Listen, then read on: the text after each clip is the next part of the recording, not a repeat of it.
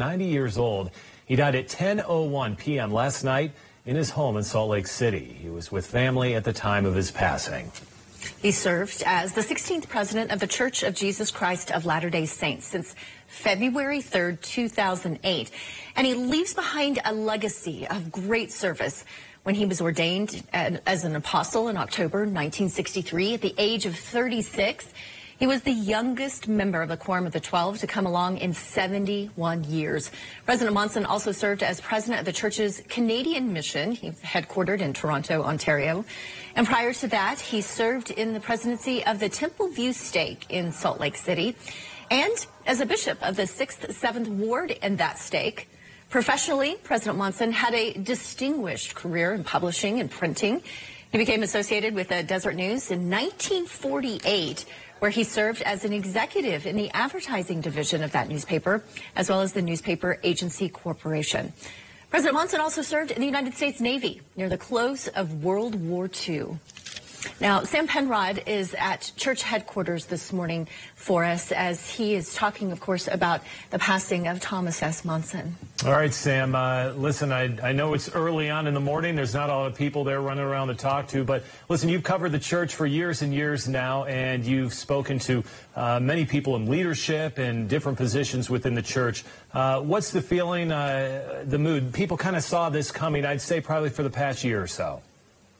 Yes, this is not going to be unexpected news, but I still think some people will be caught off guard. Have not heard any updates on President Monson's health in some time, but he celebrated his 90th birthday in August and certainly had slowed down in recent years. And so I think there will be sadness here, not only here at church headquarters, but around the world from Latter-day Saints who remember and love President Monson. It was just before midnight that the official announcement was made by the church that he had passed away just after 10 o'clock last night. President Thomas S. Monson served nearly 10 years as president of the Church of Jesus Christ of Latter-day Saints, but his legacy of church service dates back to October of 1963 when he was called as an apostle at the young age of 36. His service took him around the world ministering to church members. In 1985, when he was 58 years old, he was called to the first presidency, serving as second counselor to President Ezra Taft Benson, and would also serve Howard W. Hunter and Gordon B. Hinckley as counselors before becoming president of the church nearly 10 years ago in February of 2008. As church president, President Monson continued the church's focus on building new temples around the world, and he participated in many of the dedications himself. And then his announcement 5 years ago of the missionary age change became very significant, allowing Latter-day Saint men to serve at age 18 and Latter-day Saint women to serve at 19, which dramatically increased the number of missionaries in the church. His contributions over what was more than a half-century of service as a church leader will be remembered in many ways, from helping the church grow and be established in Germany to his support and encouragement of scouting, and then most importantly, his personal attention that he gave to individuals, including the widows he served as a young bishop in Salt Lake City. The LDS Church released some videotaped statements overnight from both of President Monson's counselors. The hallmark will be the individual concern, like the Savior going out to the poor or the sick, whoever. And worldwide, the fact that he loved Samoa, he loved the saints in Germany, he loved all across the world people. They loved him, by the way, and they felt that. But I think that'll be left. The idea of, I think it's more than the individual, it's all individuals. We'll miss his friendship. I'll miss him as a friend, as one who can be trusted, one who was very kind, very generous, very caring, loving. He will be remembered as a prophet who moved the church forward through his example. He lived what he preached. He was a man of the people and a man of God. And this combination was just wonderful for our time. It was just right.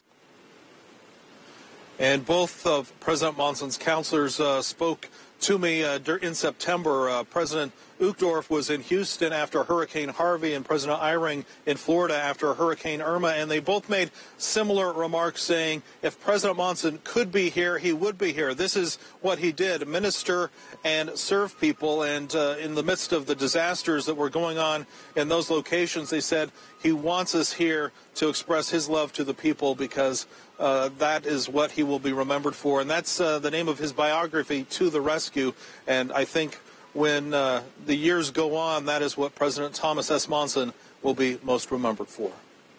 Yeah, I was going to say, Sam, you know, when you think of his legacy, you think, okay, what is his legacy? What is the one thing he'll be remembered for? And it sounds like as you listen to some of those sound bites from other leaders of the church, there are a number of things. But in your mind, too, as you grew up in the church as well, and your history with reporting on these things, what would you say he would be most remembered for? I think most church members will say that they loved his talks in General Conference. He was a storyteller. He didn't get to the message that he was giving without first setting it up with a story, and a lot of them were his own personal stories, some of them from his childhood and other experiences he had had as a church leader. And so I think his stories really connected with people. It helped them understand the principle and concept that he was trying to teach in those General Conference talks. And he had quite the stories as well. We heard President Eyring talk about how he was so focused on the individual.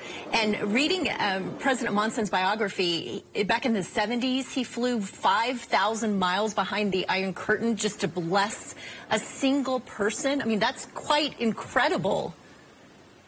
It is, and I think his other fellow church leaders would tell you that he would much rather go out and help people and visit people than to attend to the church business that he had in the administration building. And so that is what he loved, was being out amongst the people and helping others.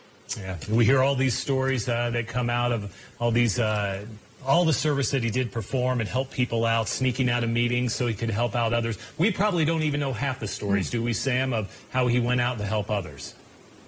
No, because it was always very quietly, but there's a lot of stories, and I've heard them over the years from people saying, I remember the time President Monson came to the nursing home where my grandma was. He was going to see someone else there, but he stopped by and said hello, and there are a lot of people here in this community who could tell similar experiences over the many decades that he served as an apostle. You know, I'll tell you what, too, back when he was sustained as president, I had the opportunity to interview John Huntsman Sr., and the way Mr. Huntsman talked about him was the same as President Monson's next-door neighbors, just the love that they felt for him. And here you have the billionaire next door, next to the people who live next door to President Monson in a humble neighborhood, but the feelings that were shared were the very same. It was quite incredible. It really was, and I think that's what made him very remarkable, is that he was able to connect with anyone. It didn't matter what your stature was in life. He saw everyone, as church members would say, as children of God, and so he had that ability to just reach out to anyone, no matter who they are. All right, Sam Penrod, live in Temple Square for us this morning. Sam, stick around. We'll check back with you a little bit later as the morning progresses. Let's go to Shara Park now. She's live in the newsroom with reaction to his passing online. As you know, with social media, things blow up out there, and I already saw things as as this broke late last night. We started seeing things on social media pretty quickly, Shara. Absolutely, Mike. And Lori, as I got on social media this morning, Facebook and Instagram, that was all I saw was picture and quote after quote from President Monson, people sharing their feelings. That's what's so great about social media. It's a place that you can go, you can share those thoughts. I want to tell you, his life, his passing, #1 trend on Facebook right now. All of Facebook. Overnight, it was at one point the #1 trend on Twitter as well. It is still in one of the top 3 spots, and a lot of people sharing those thoughts. So I want to share a couple with you. The first I want to share with you is a tweet from Senator Orrin Hatch. President Monson was among the greatest men I have ever known. Service was his motto, and humanity his hallmark. Countless were the lives he's touched as prophet, father, and friend. Today, I join millions across the globe globe in mourning his passing. Now, another one here I want to share with you, this one from former Congressman Jason Chaffetz. My heart is filled with love for President Monson. He touched countless lives, including my own, in a positive and sweet manner, influencing good throughout the world. I also been looking at the different tweets coming from just people in the community here, and this tweet was from Ashley Wilson, and it's a quote from President Monson that I have seen posted dozens of times this morning already, and it really reflects the type of person that President Monson was and the lessons that he taught during his life of service with the LDS Church.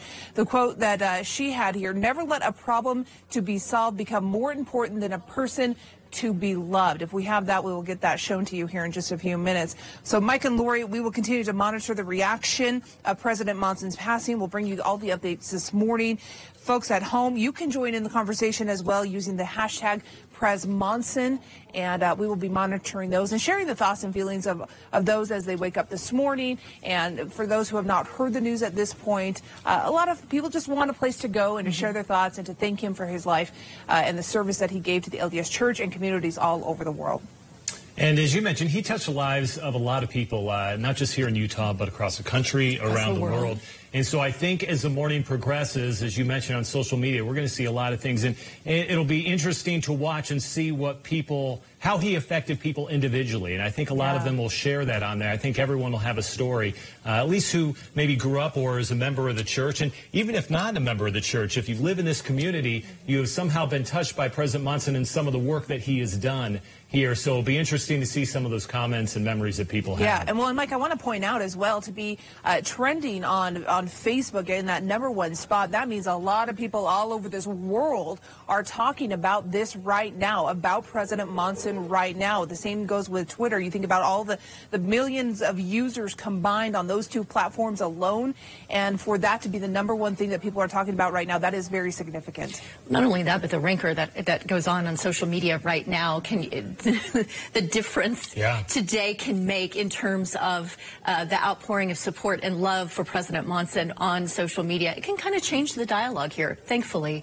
on social media. Hopefully give a little balance there to some of the stuff we typically see on there. So, all right, Cher, thank you. Well, Lad Egan is at Temple Square for us this morning as Utahns begin to react to this news of the passing of President Monson. And Lad, I know it's very early there on Temple Square, but as people tend to want to gather, we talked about on social media, I can only imagine that later on this morning, people will start to mingle there at Temple Square. Yeah, Lori, I can imagine that as well. You know, it is a quiet morning. You could almost describe it as somber as we're expecting this news to spread of the passing of Church President Thomas S. Monson. But I look around here today, you can imagine that later on this could be a gathering spot as people come to work here in downtown Salt Lake City and the news spreads. As this news spread last night, as people were still out and about, we were able to talk to a few people, and, you know, to 16 million members of the church worldwide, and this being the headquarters, many are here. And as we talked with them about this passing, even though we knew of declining health in the last year or so, this did come as a shock to many.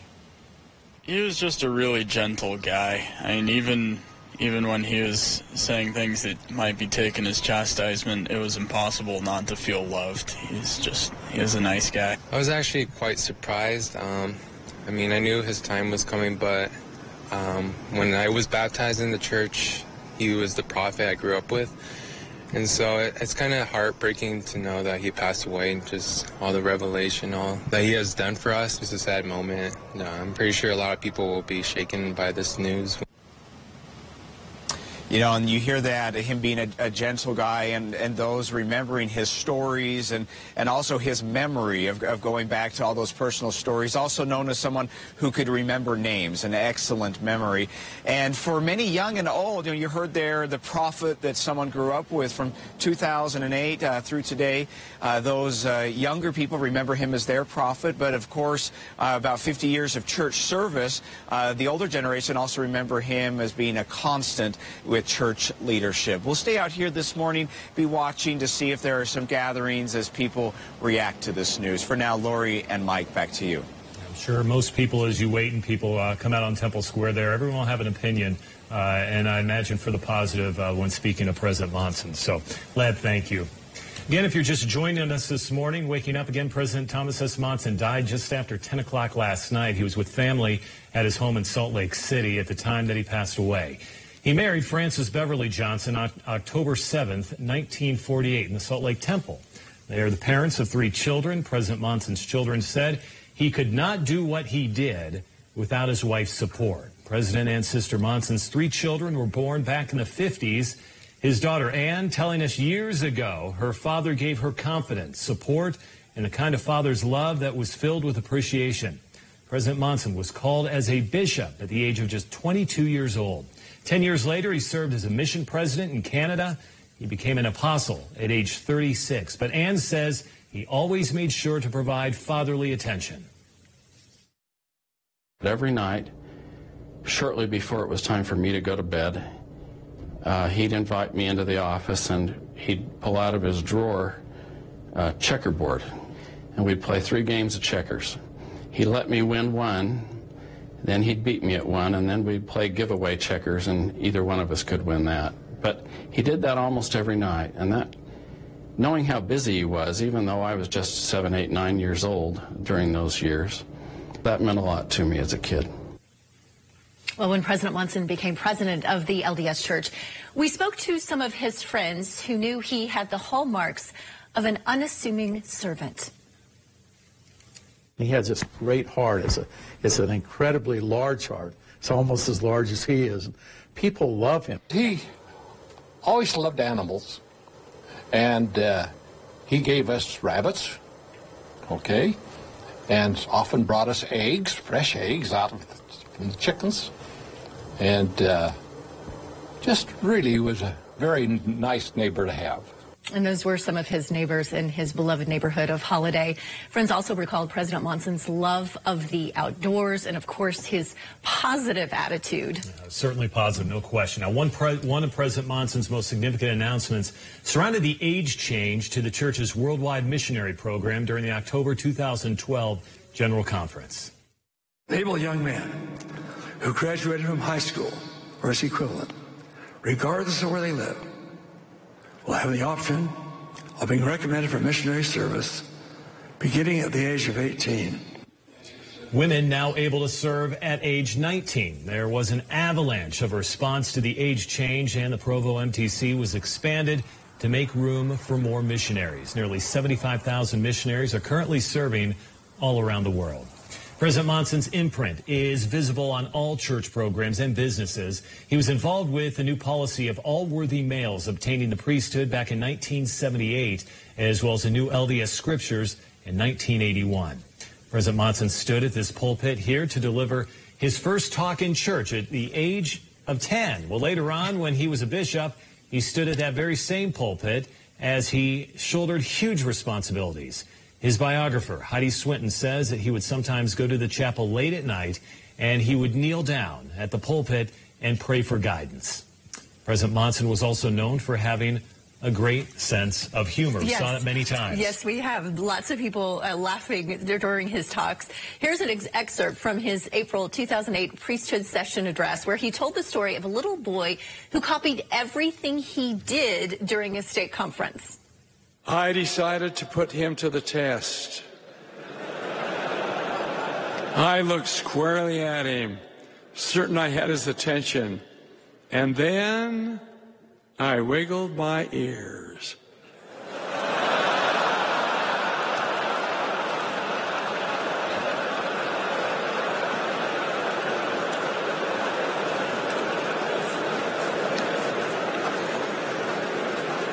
My wife told me not to say that. He made a vain attempt to do the same, but I had him.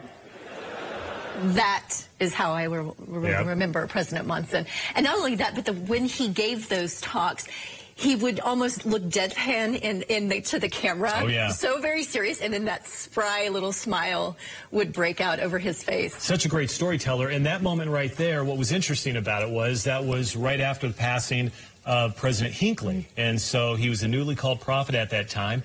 And sometimes change is hard for people, you know, right. So used to President Hinckley for years and years and years. And even though President Monson was right by his side, you had that change. And I think that that was one of the moments that got people. They're like, all right, I'm all in. Right. He was very endearing. Yes, very endearing. much so. Well, President Monson's life was not without, of course, health challenges, and his wife, Frances, had a big cancer scare in 1966. And then on October 6th of that year, her tumor was diagnosed as benign.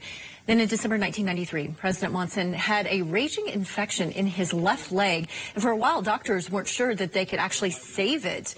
It was the first time President Monson had put on a hospital gown since the age of 4 when his tonsils had been removed. So he was finally released from the hospital 3 weeks later. But his full recovery stretched well into 1994, and then his diabetes had compounded that infection. So, you know, again, just some of the history, the life of some of the challenges that he faced along with his wife. But of course, President Monson, he traveled all over the world. He dedicated temples.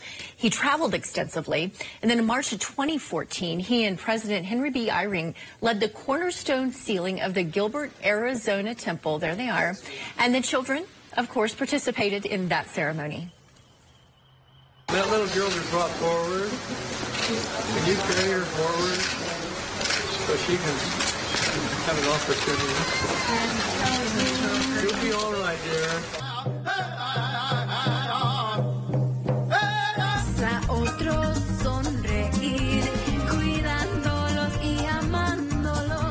It's just such a blessing to have a temple so close to us and to be able to see the prophet of God so close. You see how much it meant to them to have him there. During his last conference talk in April, President Monson shared his testimony about the Book of Mormon.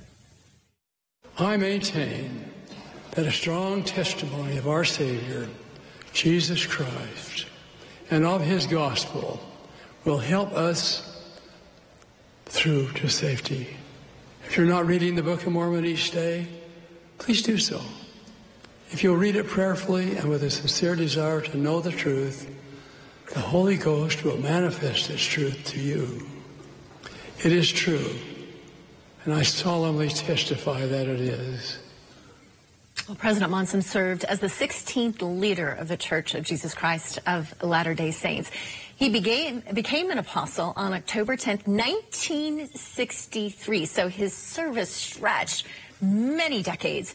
And then church president, he became that on February 3rd, 2008. President Monson also served as a bishop and a stake presidency and was president of the Canadian Mission from 1959 to 1962. He was a busy man for years and years and years. President Monson worked at the Deseret News and for the Newspaper Agency Corporation. He was married to his wife, Frances, for over 60 years. The couple had 3 children. Now, Sister Monson also worked at the Deseret News, but President Monson did not learn that until after he took her on a long-awaited date. It was New Year's Eve, 1944. President Monson recalled, quote, "I was shocked to learn that Frances had to be home by about 2 o'clock in the morning because she had to go to work on New Year's Day. I wondered what company would require people to work on New Year's Day. Well, it turned out to be none other than Deseret News, where she worked in the copy room, or as we called it, the dispatch desk." Well, Sister Monson described the first time her parents met him at a BYU women's conference with the wives of the First Presidency, as well as their daughters. And she told the audience that her father showed President Monson a picture of a young missionary, also with the last name of Monson, and asked, "Hey, do you know him?" President Monson said, "Yes, that is my grandfather."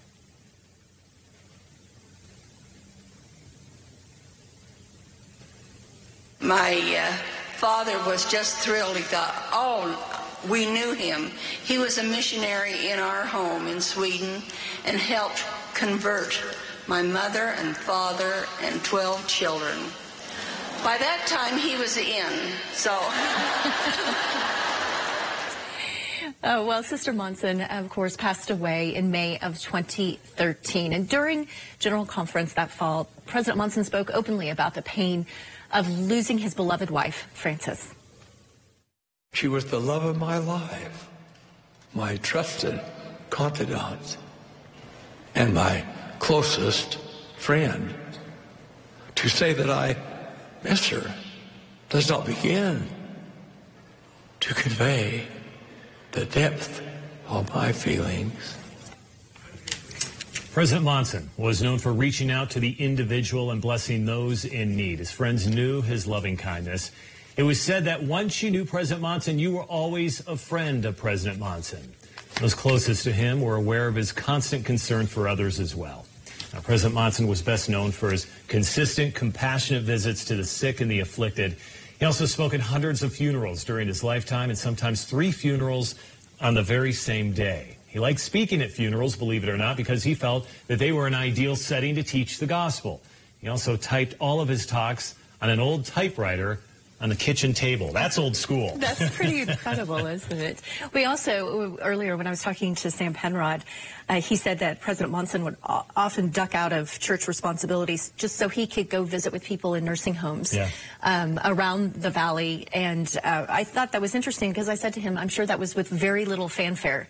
And of course it was. I'm sure many people didn't realize collectively what he did because he tried so hard to touch the individual. Oh, sure. Well, his whole life was service. I mean, when you think of what he has done in the church, and you know, like many of us, were influenced by our parents, and he was influenced greatly by both his father and his mother as they served. There's a number of stories, too, how they served countless people as he was growing up. So, you know, he had a front row view to that whole production of his mother and his father as they served others who needed help. And he quietly watched and then patterned his life, it seems like, after that. And so, yeah, his whole life was to serve others. And not only that, but teaching that to Latter-day Saints across this country, not only the world, about the importance of service. And to the individual, I think really came through a lot of his talks as well. Yeah. Well, President Monson spoke frequently about rescuing those in need, and he concluded the October 2014 LDS General Conference by encouraging Latter-day Saints to reach out to those who struggle with challenges in life and, you know, to extend that helping hand. And he reminded church members of the importance of the choices they make every day. There is no higher end than this, that we should choose to accept his discipline and become his disciples and do his work throughout our lives. Nothing else, no other choice we can make us what he can. And President Monson also spoke on how everyday choices in life are part of God's plan. Good choices, he said, will lead to happiness. In thousands of ways, we're privileged to choose for ourselves. Here we learn from the hard taskmaster of experience. We discern between good and evil. We differentiate as to the bitter and the sweet. We learn that decisions determine destiny. We will find on our path bitter. President Monson also told members of the Church of Jesus Christ of Latter-day Saints around the world, even in life's most difficult moments, they can find hope in their faith, and that will bring them peace. Each of us will walk the path of disappointment, perhaps because of an opportunity lost, power misused, a loved one's choices, or a choice we ourselves make. President Monson certainly leaves behind a legacy of service, but also love. And here are some favorite memories from his friends and his family.